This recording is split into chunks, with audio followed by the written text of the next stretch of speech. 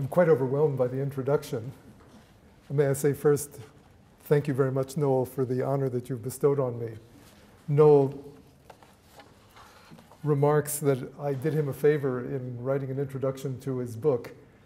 I'm sure that I'm probably the only faculty member in this room who had a first-year student come with a book-length manuscript about to be published and invited the professor to write an introduction to it.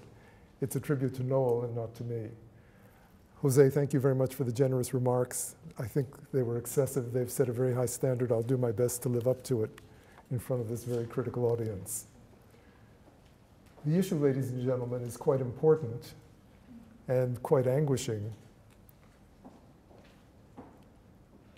The notion of humanitarian intervention is something that is very much in the news at the moment. What I mean by humanitarian intervention is an intervention for humanitarian purposes by military means undertaken by one state or a group of states in the territory of another state. None of us would now question the right of a state to impose severe economic sanctions against the state that is engaged in serious human rights violations. And so you may ask quite reasonably, what's wrong with proceeding to a military exercise if the economic sanctions fail to stop the genocide or other massive violation of human rights? And the answer to that very reasonable question is, it's very complicated and not simple. And I'd like to explain to you why. For one thing, states have long meddled in the affairs of other states. It's the essence of international politics. There is no such thing as the international arena. There are only other states. The meddling in some time has been conducted by virtually every mode of statecraft, from the most coercive to the most persuasive. And the meddling has, in some cases, been motivated by economic interest, in some cases by tribal zeal, religious zeal, in some cases simply the lust for power. Sometimes the meddlers have succeeded in bringing about a change in the government of their target, what we now call regime change. In earlier periods, international law was entirely agnostic about this type of meddling. Governments felt no compulsion to dignify them with legalistic euphemisms. So when President Theodore Roosevelt asked his Attorney General, Philander Knox, whether a legal argument ought to be cooked up to justify America's management of the secession from Colombia of the isthmus that became the Republic of Panama, Attorney General Knox responded, "Oh, Mr. President, do not let so great an achievement suffer from any taint of legality."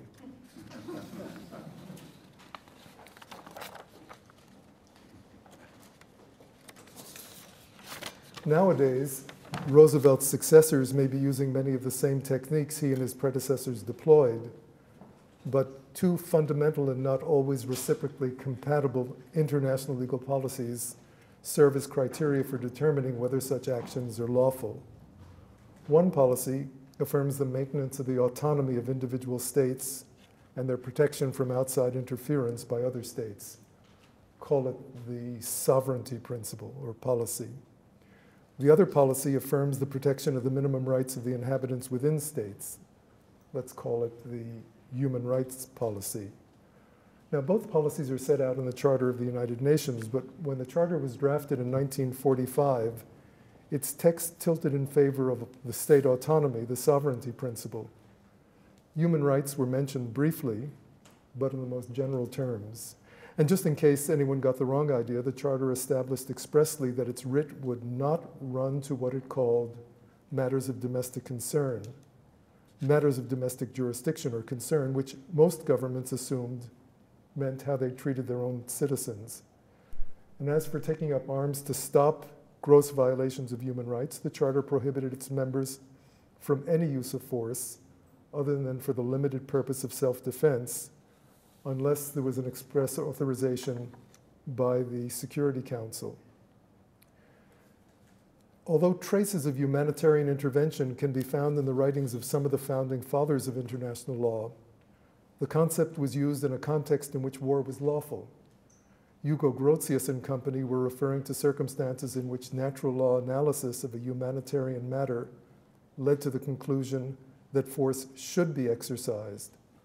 By contrast, the United Nations Charter was prohibiting all uses of force unless authorized by the Security Council.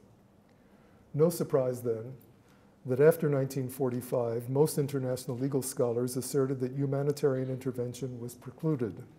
Indeed, they viewed it as a pernicious concept, for if accepted, they assumed it would serve as a fig leaf for all sorts of interventions and undermine the sovereignty policy, which they deemed, quite correctly, to be one of the major achievements of contemporary international law. But if many of the practices of international politics and international law persist, other parts have changed. The most dramatic change has been the emergence of an international human rights administration, replete with elaborated codes of fundamental human rights, as well as institutional arrangements for their implementation. More and more countries have become effective democracies, and their value systems embrace human rights. The media, and latterly the electronic media, present vast amounts of information about events on the planet. That in turn has enabled greater and greater popular participation in domestic and in international politics. Gross violations of human rights are now being brought in the most graphic detail into the living rooms of the citizens of democratic states on a regular basis. Non-governmental organizations committed to the protection of human rights can quickly mobilize to press their governments and their publics for meaningful remedies in the face of grave violations.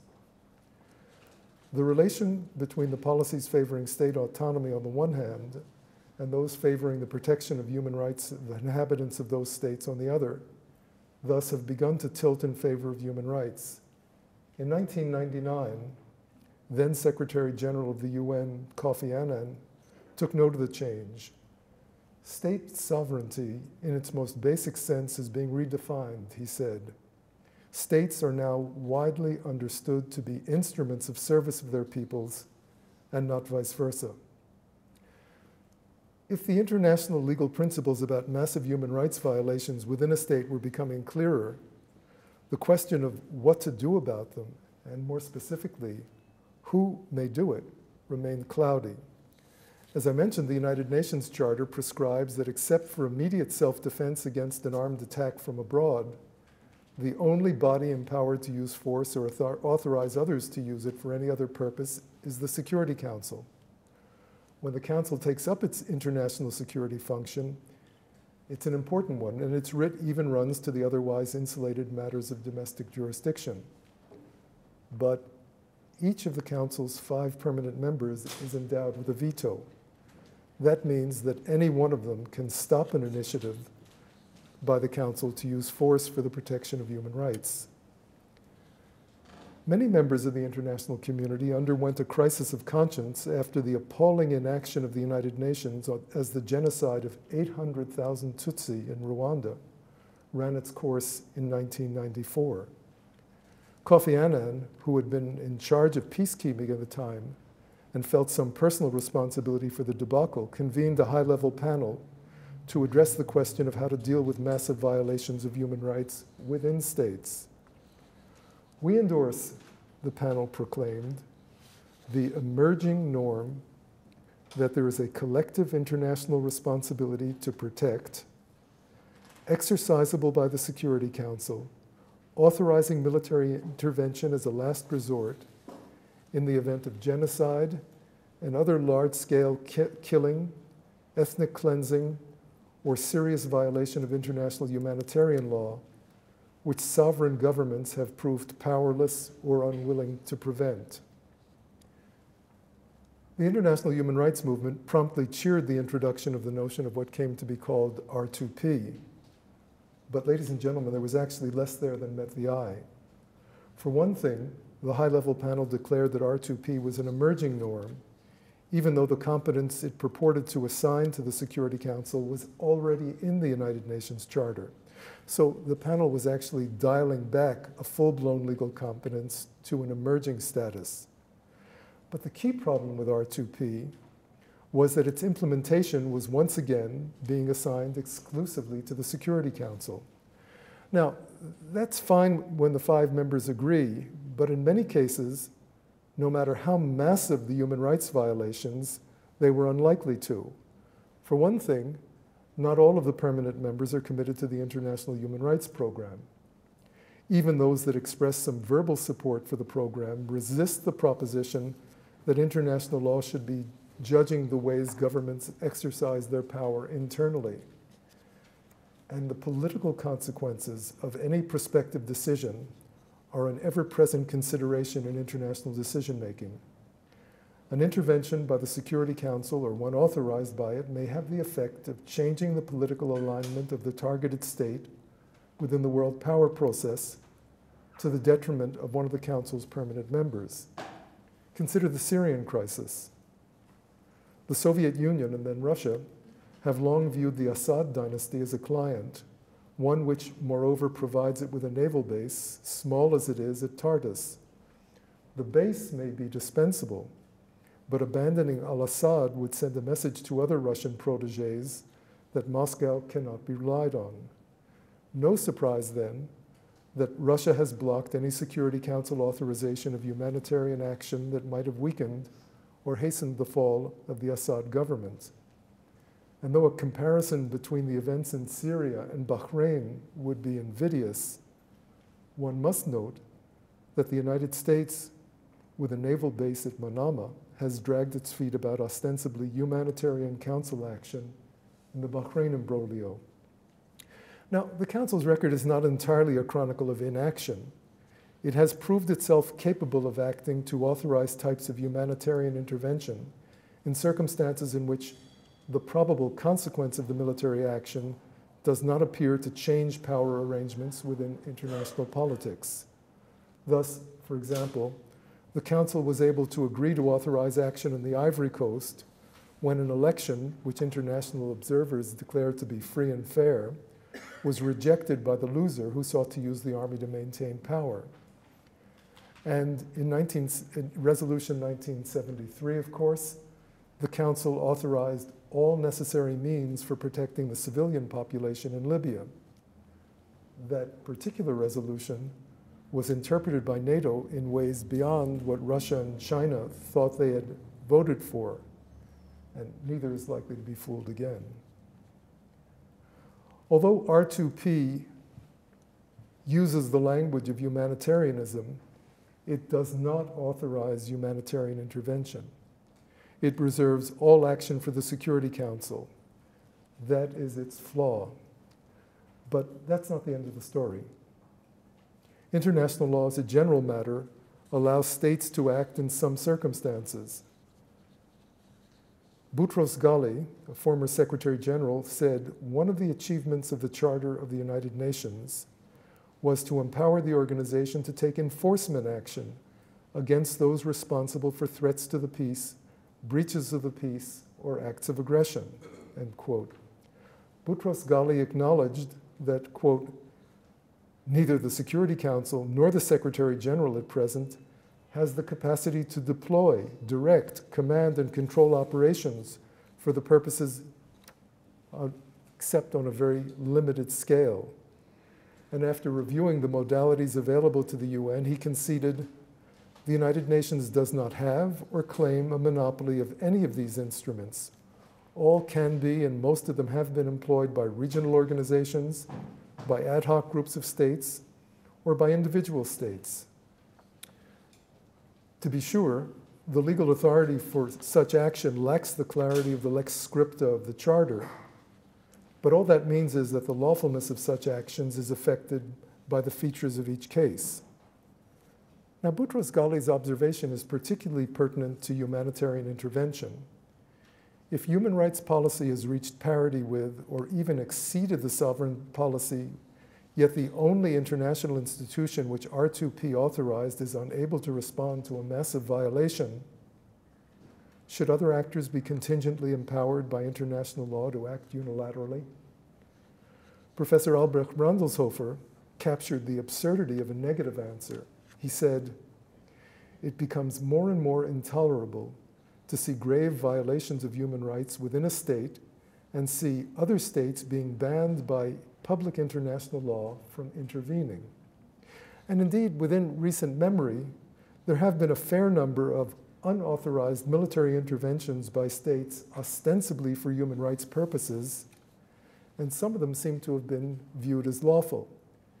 In 1979, for example, Tanzania invaded Uganda and replaced the government of the tyrant Idi Amin with a government led by a former elected president. In the same year, France invaded the Central African Republic, then the Central African Empire, imprisoned the dictator, Bokassa, and put in a former president of the country. In the same year, Vietnam invaded Cambodia and expelled the genocidal Khmer Rouge government from the capital and placed Hun Sen in power. And in that same year, the then Soviet Union invaded Afghanistan, overthrew and killed the president, Hafizullah Amin, and placed a different president in power. Only the lawfulness of the Soviet invasion was repeatedly challenged by the General Assembly of the United Nations. All the other interventions have been viewed as lawful.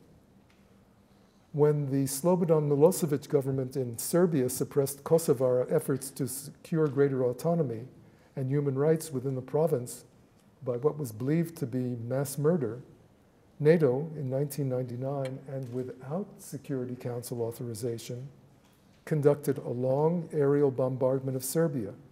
Serbia yielded, and the United Nations and the European Union supervised Kosovo until it emerged to independence. The Security Council had plainly not authorized the bombardment, yet most European governments and most international legal scholars viewed it as the right thing to do. Even Kofi Annan, by this time Secretary General of the UN and the custodian of the Charter, did. It was tragic, he said, but there are times when the use of force may be legitimate in the pursuit of peace. And 2 days later, recalling UN inaction in Rwanda, he said, I'm going to read this very carefully. To those for whom the greatest threat to the future of international order is the use of force in the absence of a Security Council mandate, one might ask, not in the context of Kosovo, but in the context of Rwanda, if in those dark days and hours leading up to the genocide, a coalition of states had been prepared to act in defense of the Tutsi population, but did not receive prompt council authorization, should such a coalition have stood aside and allowed the horror to unfold? Not everyone will agree with Annan's implied answer to his rhetorical question. Certainly Russia and China do not. But enough of us do, so that in the second decade of the 21st century, the practical question for citizens of the world concerned about human rights and the leaders of their governments is no longer whether humanitarian intervention, unilateral military intervention, is absolutely prohibited. When the Security Council is unable to operate and the violations are sufficiently massive, unilateral actions for humanitarian purposes, while always controversial, may in the circumstances be lawful. But that hardly resolves the issue. It only advances it from one of law to one of prudential and political consideration. Under what circumstances should humanitarian interventions be undertaken, and how should they be conducted? There are three distinct types of situations in which some form of humanitarian intervention may be relevant. In one, massive human rights violations are occurring, and the legal government, which is not responsible for them, is unable to arrest and reestablish order. In a second type of situation, massive human rights are occurring. They're either being committed by the government or if ostensibly by private agents with the government's acquiescence. In a third type of situation, massive violations are a consequence of a civil war between two factions struggling for power within a state, and both sides are committing massive human rights violations as they struggle for power. Three situations. From an international legal standpoint, the first of the situations is the simplest. The humanitarian intervention, even when it is conducted without the permission of the local government, is not aimed at forcibly replacing it. the permanent members of the Council are more likely to authorize such an intervention, and even if they don't, they are less likely to object to the intervention if it's of short duration and aimed only at arresting human rights violations, as long as it doesn't bring about an internal or external political realignment. By contrast, the second and third types of situations are more likely to provoke international resistance, especially if the humanitarian action is, in effect, an externally induced regime change which leads to an international realignment of that state. In particular, the third type, civil war, is in danger of becoming an international war if the permanent members of the Council or regional powers are not in agreement. Interventions in the second and third situations also confront the intervening force with the prospect of longer-term responsibilities. Displacing the existing government, as bad as it may be, can leave a vacuum that will require an alternative be put into place. It may need to be sustained for an extended time. Humanitarian intervention in these circumstances is likely to be of a longer duration and inevitably to take on some of the character of an occupation. Interventions in the second and third situations, which involve regime change, present challenges that are not found in humanitarian interventions of the first type. Those challenges will be exacerbated if there is no consensus in the Security Council. One challenge is determining the political composition of the replacement regime. It's easy to conclude that the prior regime was human rights abusive. It's difficult, and in a world of many political cultures, arrogant to determine what sort of workable system should replace it when there is no natural leader or indigenous agreement. But once a regime has been expelled and the territory of the state is controlled by the intervener, it cannot simply say, humanitarian mission accomplished, and fly off. It must supervise a transformation, if only to allow for its own orderly exit. Its preferred model of political organization may not fit the local political culture or cultures, and cannot ignore persistent forces of nationalism, tribalism, religion, language, and other powerful and manipulable focuses of identity. The great human rights instruments, of course, do prescribe an international standard of governance. In practice, however, the standard is expressed in high-level principles and general norms, and the margin of appreciation and the tempo of implementation are all very elastic. And truth to tell, the International Code of Human Rights, while universalizable in the sense that it can be applied to everyone without reference to gender, race, ethnicity, or religion, is not universally accepted. In theory, the determination of a replacement system can be passed through to the people by means of a plebiscite, as it's supposed to be the most reliable method of testing what a group wants. But elections presuppose a minimum of international and external agreement about what the elections are to decide, an electorate that is informed as to the actual options, and a willingness by all sides to abide by the results. International observers may supply the mechanics of election, but not the many political and cultural factors that make them free and fair and binding in a meaningful sense. As for governments of national unity, one of the exit cards in humanitarian interventions, they really involve dividing the spoils among the strong and not necessarily among the deserving or virtuous. They give the appearance of a self-sustaining order, but may change nothing in the structure of a regime that had proved itself to be pathogenic. Another major challenge is the cost in life and treasure of conducting a humanitarian intervention. The United States, which has the greatest military force, is frequently called upon in situations of massive human rights violations to engage in, or at least as in Libya, to logistically support humanitarian intervention, especially those involving a regime change.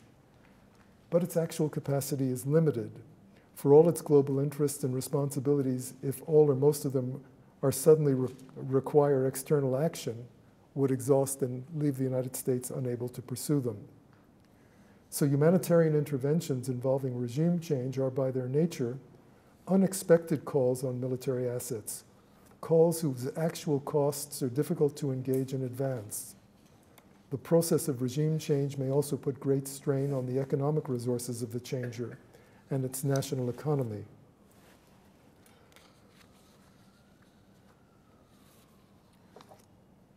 Finally, the assumption that a humanitarian intervention that has had to change a regime can simply cut out a few bad apple leaders, as a surgeon would resect a tumor, overlooks the fact that there are always social formations, tribes, and ethnicities that benefited from the old regime and will fight to protect it and to protect themselves from national or international trial and punishment, if not summary execution at home. The modus operandi of contemporary popular resistance is likely to drain the regime changer and frustrate its good intentions, leading to greater and greater violence, more and more alienation of the local population, and ever stronger resistance to the putative regime changer. I think we can all think of some recent examples in which the United States encountered this phenomenon. These are only some of the reasons for thinking hard before undertaking any elective military activity in the 21st century, all the more so when the International Criminal Court is in the wings and poised to exercise its jurisdiction over the crime of aggression. And although actions motivated by humanitarian concern always seem unassailably virtuous compared to other interventions, the reasons counseling caution apply with full force to unilateral humanitarian intervention, especially those which by their nature are in fact regime changes. And yet, there are, to quote Kofi Annan again, those dark days and hours, circumstances in which the evil presented is enormous, the human costs of inaction are massive, yet the Security Council is unable to muster the unanimity necessary for it to act. Then, the only possible remedy is a unilateral humanitarian intervention by a single state or a coalition of states. Let me suggest 11 guidelines, and I speak now as a citizen, less as a lawyer, 11 guidelines which the leaders of the United States, the ultimate actor in international politics for this type of enterprise, should weigh before deciding to undertake unilateral humanitarian intervention, even in those dark days and hours. First, as much international organizational support should be gained as possible. The obstacles to Security Council approval are well known, but even a resolution by the General Assembly under the Uniting for Peace resolution may provide a measure of meaningful international support. Regional organizational support for humanitarian action proved to be an important political variable in the Libyan transition. But there are limits to the practical effect of such symbols. When the United States intervened in Grenada in 1983, the endorsement by the Organization of Eastern Caribbean States did not legitimate the action. The UN General Assembly still condemned the action as, quote, a flagrant violation of international law. Second, if a humanitarian intervention, especially one involving regime change, is not formally authorized by the United Nations, there should be significant foreign support among the elite states of the world, especially in the states contributing forces for the change. Third, there should be significant internal support for the regime change in both the would-be changer and the targeted state. The individual or elite group that is the target of regime change should ideally not have a popular base of support. Fourth, an acceptable alternative transition government should be readily available, one that promises to be democratic and effective, so that ideally all that would be involved is regime change and not regime reconstruction or nation building. Fifth, act sooner rather than later. In a BBC interview given on September 11th, this past September 11th, Major General Robert Mood, the former commander of the UN force in Syria, now withdrawn, drew attention to acting at the propitious moment. Are there any circumstances, the interviewer asked, in which you could see the outside intervention might help bring the conflict to an end? General Mood replied, absolutely. Outside intervention might indeed help the problem if an intervention should have happened much earlier and would then have had to be of such a scale that it's impossible, because it's totally unrealistic, to talk about mustering international support from the key players. 6, the occupation by an outside force should be short. 7th, the costs to the outside force should be manageable, if not minimal. 8th, the force accomplishing the humanitarian intervention should not be believed by those within the country or outside it to have a parochial interest in securing the change. 9th, where nation building is an inevitable part of humanitarian intervention involving a regime change, the United Nations should be responsible or prominently involved, as in Namibia, East Timor, and Kosovo. The UN commitment should ideally be secured before the regime change. In the absence of United Nations involvement, regional organizational support for the political reconstruction should be secured. 10th, in the circumstances in which none of these conditions are met, it's best to rely on covert action or non-military strategies if they promise some amelioration. And 11th, above all, Hippocrates counseled, do no harm. Where external efforts will only cause graver human rights violations, don't intervene. Let me return to General Mood's interview on September 11th. When asked whether other countries should be getting involved with the Syrian opposition, with attention drawn to French funding of revolutionary councils, Mood, whose United Nations intervention had failed, replied, quote, anyone feeding the violence with money or weapons should consider very carefully whether this brings us closer or further away from less violence and more dialogue. Unfortunately, if we create expectations about outside intervention that will not meet the international community, may actually prolong the terrible suffering for the Syrian people. That sounds garbled. I'm not misreading it. This is a transcription of an interview, and if you listen to it on BBC, the prosody makes sense, but the transcription, as is often the case for anyone reading transcripts, is not the same. So as cruel as it seems, there are circumstances in which unilateral action will only exacerbate the human rights situation, and paradoxically, the proper course from a human rights perspective may be to refrain from acting.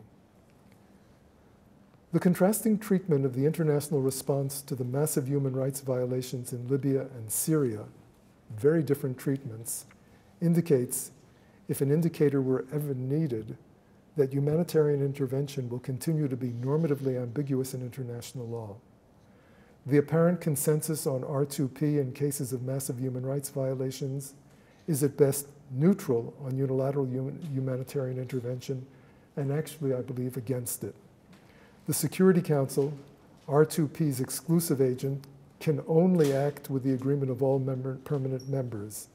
In those cases in which the interests of one permanent member would be affected by Council action, that member will block it by its veto or force an anodyne resolution that fails to accomplish anything. Unilateral action, whether military or economic, will still be demanded by parts of the international community, yet viewed as unlawful by others. But even among potential supporters, the willingness to resort to unilateral action will turn on the availability of national military and non-military resources, internal support, and geostrategic interest. In many cases, the absence of these factors will mean a decision to engage in symbolic deeds, but to abstain from really meaningful action. Once an innovative international arrangement is put into place, it becomes a variable which anyone can use to game the system. This has happened to the recent elevation of R2P and humanitarian intervention, as ambiguous as they are in international consciousness. Manoj Rafsanjani in the American Journal of International Law asked recently, quote, how to contain R2P from becoming a strategic tool abused by outsiders as well as by a domestic opposition that adopts a tactic of provoking a level of violence high enough for the invocation of R2P and external intervention in its favor. With its gradual legitimization, agitators seeking regime change within a state have come to appreciate that if they can create a human rights focus or sufficient notoriety, They may mobilize parts of the international human rights community ostensibly for the protection of human rights, when in fact they are seeking outside assistance to change their government. With the continuing uncertainty as to the implementability of R2P and efforts to game it, the normative force of both international human rights and their unilateral implementation will continue to be uncertain. The result of that uncertainty will mean that each subsequent application, rather than reinforcing the opinio juris of the law and its implementation, will remain controversial. Decision makers will face grave choices, often without the certainty that a decision to act for the humanitarian purpose will accomplish a humanitarian end. Robert Burns, the Scottish poet, said, "The best laid schemes of mice and men gang off to gley and leave us naught but grief and pain." And I think that that's some good advice for those contemplating the humanitarian interventions of regime change magnitude. I think here that when it comes to military intervention of any sort, humility rather than romantic hubris is advised. Thank you very much.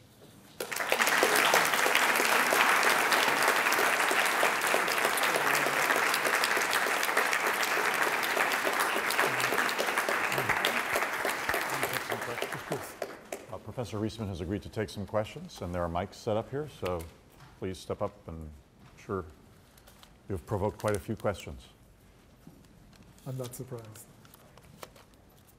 Exactly. Question is whether European countries take the same or different approach to address the humanitarian intervention problem, and why? Thank you.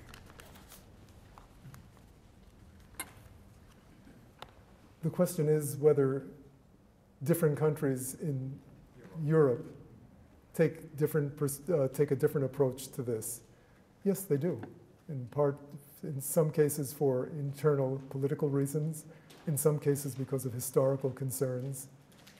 The motives that enter into the decisions about participating in these types of interventions vary. Germany, laboring under a historic burden of its guilt for precipitating the Second World War, has a population that is averse to any type of intervention, even if there are serious human rights violations. Other states don't have that particular incubus and are more prepared, more inclined to engage in this. Very few European states actually have the means for engaging in an effective humanitarian intervention. So in virtually every case, it will be conducted, if there is support for it, through NATO, and the burden will effectively be carried by the major member of NATO, the United States. Hi, Michael. Sorry for coming in late. But not so late that I don't want to raise a question about the frame of analysis that you've offered, particularly in the prescriptive part of your talk, which I did manage to hear. So we know that all historical action takes place under uncertainty, and that, Hegel taught us, and even those before, that the actors of the time act with intentions, but not knowing what actual purpose they may be fulfilling or achieving in history when they act. So we take that framework. We realize that the normative question about humanitarian intervention can't be resolved by the problem of uncertainty. Either we act or we don't act. In each case, there will be ultimate moral responsibility to history. And my suggestion to you is that your difference, or the difference that I kind of sense, and again, I apologize for coming in late, with the human rights movement and those parts of it that are enthusiastic about humanitarian intervention, is that you see all of the downsides and the risks of acting. But of course, when we look at the historical background and how this movement emerged and became stronger, we have to look at the Balkans, where initially there was a tremendous sense, I think, of guilt about not acting for a long period of time, and then having a genocide in Europe. So it seems to me that the ultimate questions, juridical normative questions, can't be resolved by saying that things could go wrong. Historically, things have gone wrong. Historically, sometimes things have gone well. And then also, we don't know the time horizon. I mean, Hegel says the owl of Minerva only rises when the sun sets. So we may think that there are certain aspects that are really disastrous and regrettable, for example, like Iran. And I would agree with that. But in what horizon do we tell whether we advance the march of history in the Middle East by intervening, or set it back, or advanced it, but at intolerable human cost? Ultimately, we're pushed back to Weber's politics of responsibility, and pushed back on our values. And here I think that the values of the human rights movement often will tip the balance in favor of doing something rather than having blood on one's hands by doing nothing. Thank you for the question, Rob. The brief answer, I hope you're not leaving. No, I'm sitting down. I'm hoping there will be more questions. The brief answer is you did the best you can. And I ticked off a number of humanitarian interventions that proved to be successful. I think we can also think of some interventions that had humanitarian impulses that proved to be very unsuccessful. You do the best you can. I'm interested in identifying the factors that I think will, in particular cases, militate against a successful outcome. And that seems to me to be prudent, but not a denial of humanitarian intervention. As for moral responsibility, I'm not a moral philosopher, so I don't preach how other people should behave, but in my own moral calculus, I feel no moral obligation to do that which can't be done. And I don't grieve over it. Ex ante, how can we know? Well, what I pointed out were the factors that should be brought to bear. And it seems to me that, I presume you would not argue with this, that in circumstances in which everything augurs for failure or worse, one doesn't act. There are circumstances, for example, in which an intervention could lead to an international war. And that would seem to me to indicate as a matter of legal prudence, if not moral responsibility, that one refrain. And thank you for the question. As usual, very pertinent. Thank you for your remarks. I was really interested in one of your conditions, the fourth one, and please correct me if I'm interpreting this wrong, but in the case of Syria, I would think that would mean that condition might not be satisfied because of some of the fractures in the Syrian opposition that have been brought to light. And my question is, where does that leave us in terms of options for a unilateral intervention or some type of assistance? If that's not satisfied, is a covert type of option, or is there another option on the table when we're worried about what might happen in the vacuum that exists after the overthrow of Assad? And also factoring in, without the ability to intervene, the impending problems created by Assad's air power, fixed-wing aircraft threats on the people. Thanks. Thank you for the question. I have scrupulously avoided making statements about Syria because in candor, I don't know all the facts. I have the impression that there is ongoing intervention by many different parties, not all of whom share the same interest through various modalities. I'm certain that unmentionable agencies from a number of different states are deeply involved. Some of them on one side of what is effectively a civil war, others on the other side of what is effectively a civil war. I am suggesting that escalating this to an overt intervention, were there a decision among a coalition or a latent coalition, should take account of the 11 factors that I analyzed, lest what is started with the best of intentions proves to be disastrous. Thank you for the question. Michael, my question really just picks up on what you have just said the reality is, particularly if we focus on the, as you put it, the fact that the United States is inevitably going to be central to any policy of humanitarian intervention that will be undertaken either by or with the support of the United States in the great majority of cases. Although, of course, we are opening up the possibility for other states with whom we are not in agreement to use the same sort of rules, but leaving that aside. So the United States is going to be the main actor. What I'm wondering is how we reconcile your grand, not your grand, but your 11 points for how we... I don't mind if you call it grand. how we come up with some sort of calculus for intervening.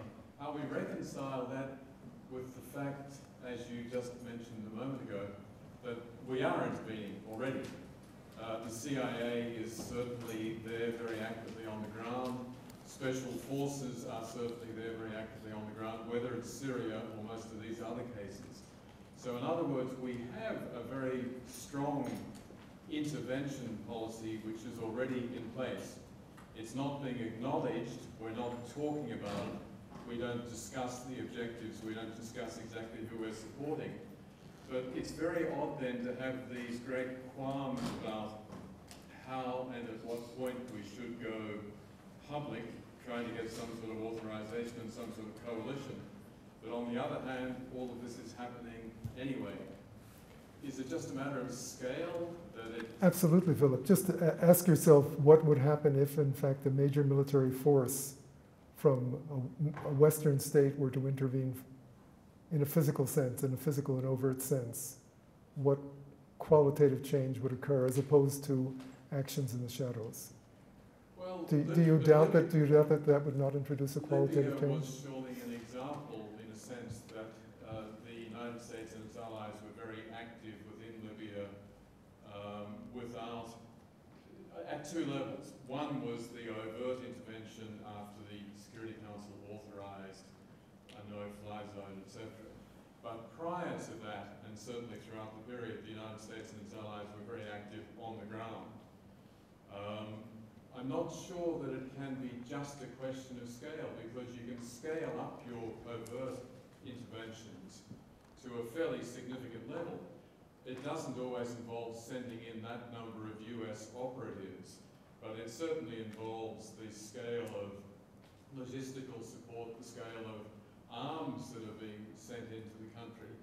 And it seems to me that in fact in Syria, I suspect that if we knew the facts, I know no more than you do, that in fact there's probably massive Western intervention going on right now in terms of the arming of the opposition groups, in terms of the provision of intelligence, and in terms of actual steps being taken by special forces. So the question is, how does all that fit with such an agonized public debate over whether we should undertake humanitarian intervention? Well, I thank you for the question. First, you've cited two cases, one in which there was overt intervention ostensibly under Resolution 1973, something which in my analysis at the time and now in retrospect was entirely justified. I thought that those circumstances augured for an effective humanitarian intervention, and in fact urged even more assertive, more proactive participation. I'm not sure that using the same criteria that I would reach the same conclusion in every other situation in which many of the ingredients that one looks for in a humanitarian intervention obtain. Do you understand what I'm saying? The criteria that I'm marshalling here do not inevitably lead to a negative answer, don't proceed. In my view, these criteria would have warranted, and I applied them as a citizen in my own determination of my position with respect to Libya, would have warranted a humanitarian intervention, and I think it was quite successful. In other situations, in different contexts, I'm not sure the same criteria would lead to that result. You could elaborate on your point 10 or 11, where you actually talk Yeah, I should say, I wrote a book on covert action. In which I concluded that the fact that an act is covert does not make it unlawful in international law. It's the substantive act that's being pursued and the circumstances under which it was justified that determine its lawfulness. I think there's a major difference between covert action, which is plausibly deniable, and action which involves the introduction of a major military force. If only the scale and the occupation component, which is, I think, a serious part of any long-term humanitarian intervention, and we're talking about interventions that would be longer term. I submit to you that there is a difference between doing something covertly or doing something with plausible deniability and doing something in a massive, overt fashion. Yes, thank you very much for your lecture. I appreciate your caution. Just quickly, anecdotally, I teach humanities students the ethics of humanitarian intervention. They're highly suspicious of it. But when I teach law students, they're very enthusiastic about the possibility of applying the international human rights. Just for what it's worth. My question is, what is the status, if all of your criteria and guidelines are met or augur well, what is the status then? Is it an obligation, or you just use the language of a warrant? Is it a permission?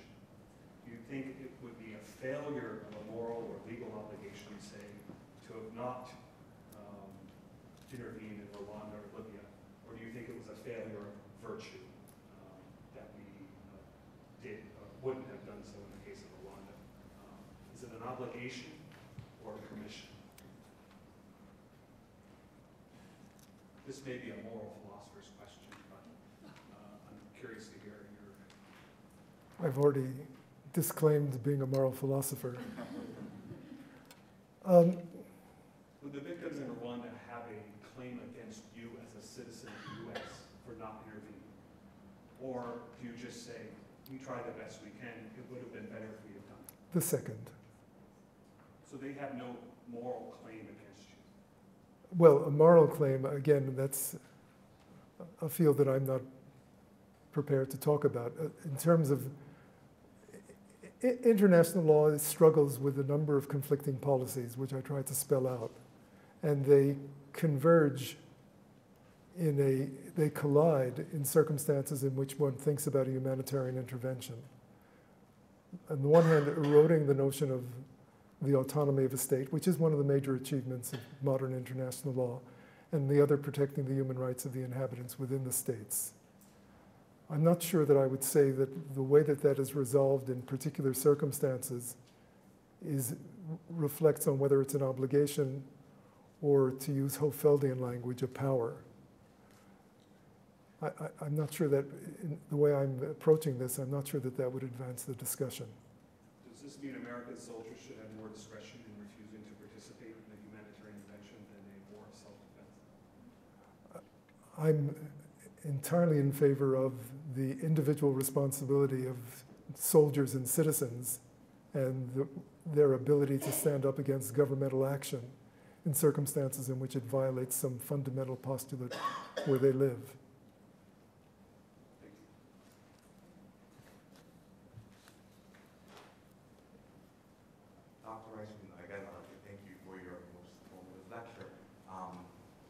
In recent years, we've seen a number of humanitarian interventions, such as Kuwait, Kosovo, and most recently Libya, that involved wide, broad coalitions of various nations of various stature, whether it be superpowers, regional powers, great powers, or just local nations.